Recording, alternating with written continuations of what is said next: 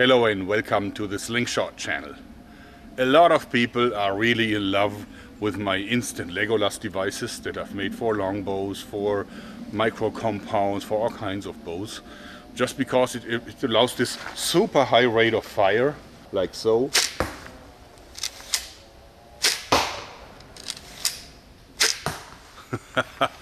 A lot of people want to buy one. Only problem is that I so far have not been able to find a manufacturer who would be willing to build it. And therefore I've decided to make one at home. A true homemade bow using rubber in a way that everybody can do it. And of course I added a few little mean extras, as is common here at the Slingshot channel. Let me show you what I came up with. Meet the Sling Warbow. Let me show you its features. Well, first of all, you can see that I've made this powered by rubber, because not everybody, actually very few people, are able to make a good self bow from like wood or PVC or something. So therefore I decided rubber is best for this purpose, also because it's totally scalable. This, for example, is using 2 Thera tube black bands per side, which means that it will have about 45 pounds of draw force, just fine for this small bow, and powerful enough to accelerate these little bolts. Yeah, as you see, I'm using the broadhead versions, and of course I selected them because they're super inexpensive and can be bought on Amazon. I put all the links down below for you, so you can buy these on Amazon. They are small enough to be lightweight and compact. Okay, but of course here in my one I'm using broadheads. You can fire both, just because the broadheads are really like small daggers. See, this is one of these broadhead arrows. They are really like small daggers, flying daggers, very sharp. So even at a comparably low energy, what you can achieve with an easy to draw rubber-based bow, these are definitely lethal.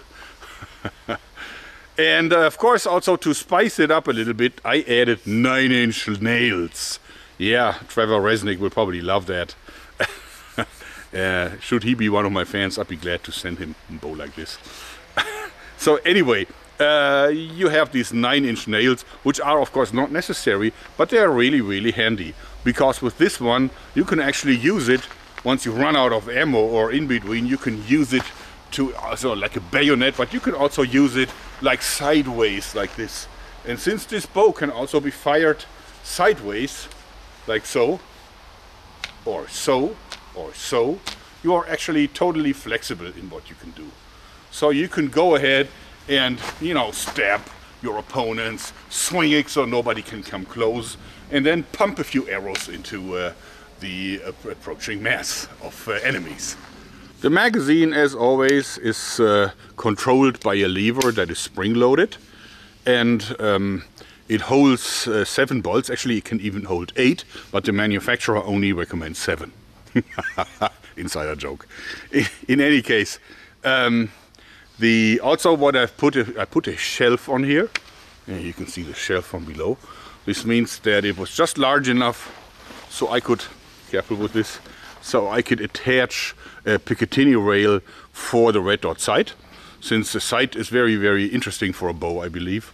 Specifically one that you can hold on target, because you can control it from the rear end. But question is, how does it shoot? Well, let us send some arrows downrange. Okay, I switch on the red dot sight.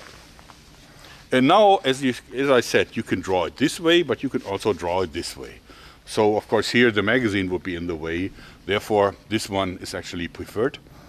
So let's pull it out, and as you see, the bands slip right underneath the bolts. You hear the typical click. Now I can aim and shoot. And of course I can do this again and again and faster if I want to. Oh, that was a little bit too fast. I forgot to aim right. As you see, it's super easy to shoot. You can also easily shoot instinctively if you want to. At 45 pounds, these have quite some energy. Alright, yes, you can see they penetrated almost all the way into the archery mat. Let's compare. Let's pull one out that's been shot in from one of these micro compound bows. So that's the penetration. And as you see, the penetration is very comparable, almost exactly the same. And this has been shot from a $250 compound bow. And this has been shot from a rubber-based bow that probably cost you $10 in materials. And here you can see the one that I didn't shoot into the foam. As you can see, it lodged itself very, very deeply into the wood, even though it's not in parallel to the fiber direction.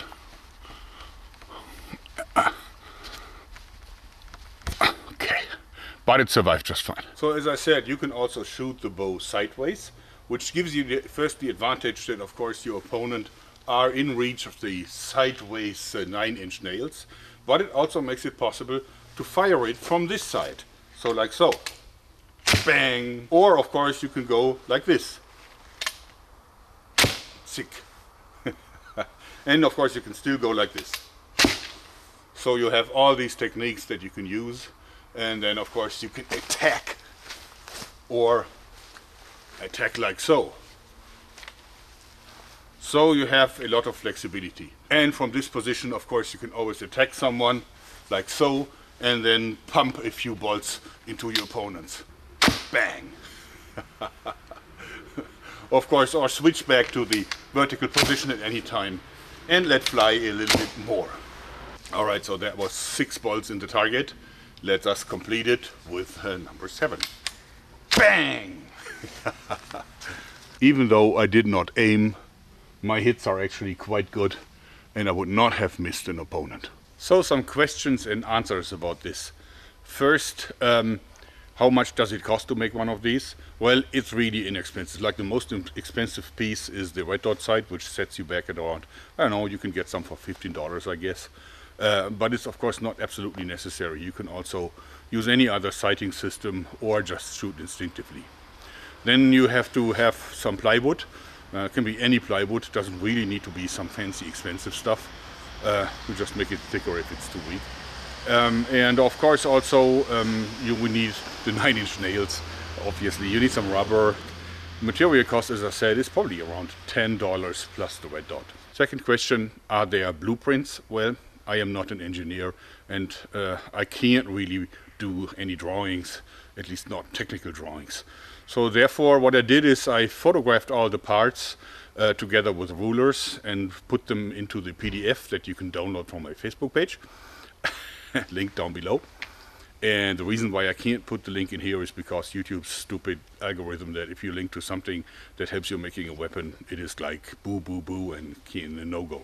In any case, so if there is someone who is able to turn my photos into a blueprint, that would be really cool and I would give that person a fat shout out.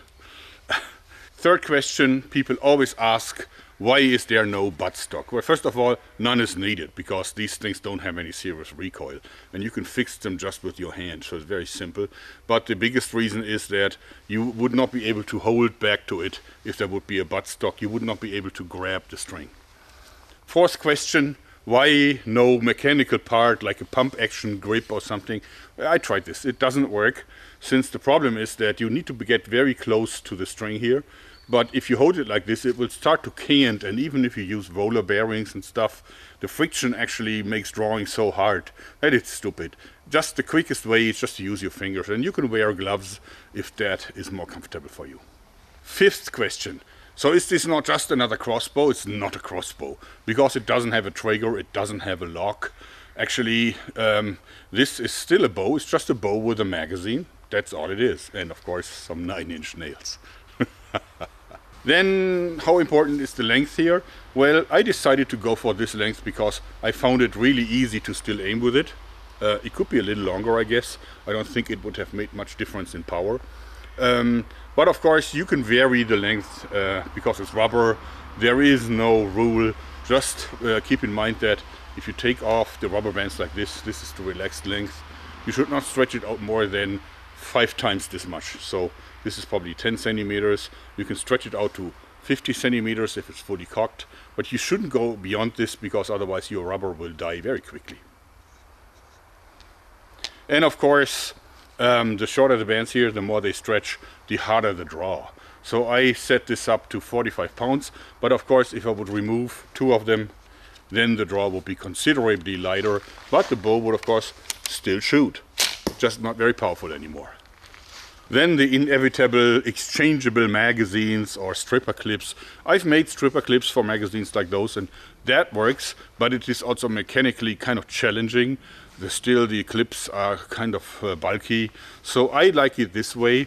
And a lot of people say, oh yeah, but then you need to count the reloading into the shot rate. Well, don't forget that like lever action guns or even pump guns have a magazine that can't be filled with a clip or something either, and there were still superior weapons. So I don't think that a exchangeable magazine or a clip is all that important.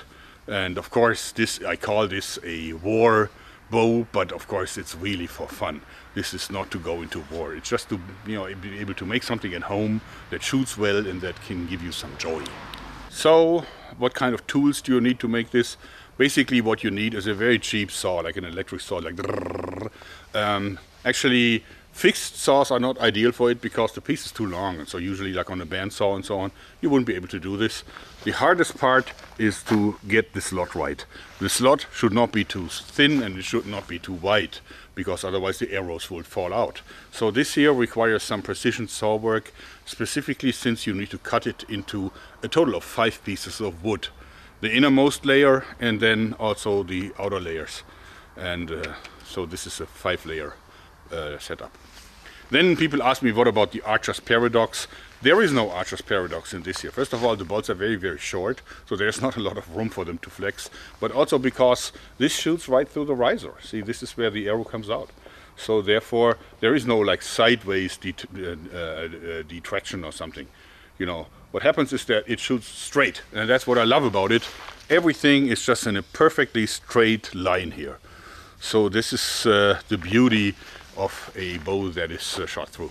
Then is it really necessary that this bow is so thick? No, you could make it a lot thinner. You could also put holes in if you wanted to, looking quite cool. I just did it that way because this is also a weapon to be swung. So if you wanted that, then of course you need stability in the wood here, since it works like an axe a little bit. Therefore I decided to make it a little thicker. But of course you're completely free to redesign. Just make sure that you have enough room here so that you don't need an arm protection. Otherwise, you know, the rubber bands will hit your arm and that could be painful. Why does it click twice?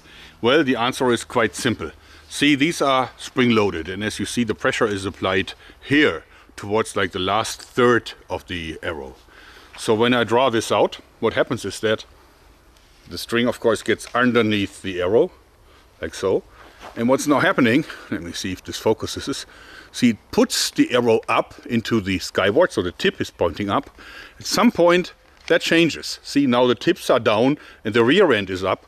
And then of course comes the point where the entire, with the last click, the entire bolt falls down and is now in the shooting position. So dimension wise, if you compare the two, then you will see that actually my little bow is a little bit shorter than the micro bow that I used for a comparison. And in order to achieve the same energy, it needs a little bit more draw weight. So this one has a lower draw weight and still shoots quite hard, but that is because it's using modern materials and compound wheels. So of course, if you want to go conventional, just using rubber, you need to invest a little more muscle energy since it's not that efficient. Okay, my micro rubber-based Warbow. I hope you like it, because I do. And I hope that you like this video, since that's it for today. Thanks and bye. Bye. Okay, once more, just for you. Bye bye.